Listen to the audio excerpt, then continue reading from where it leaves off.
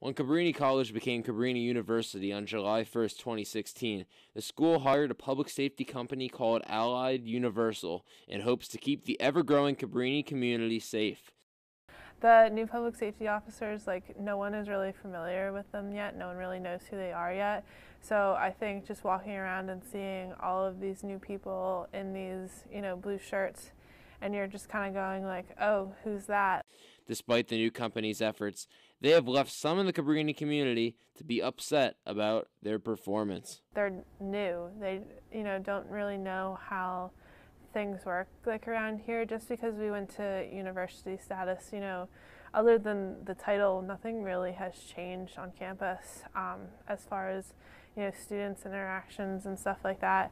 So I think them not knowing how things work on campus, how policies go, what is actually enforced and what isn't enforced and stuff like that, it definitely changes a lot of things. It changes the approach that the students have towards public safety and how serious they take them and how serious they don't take them.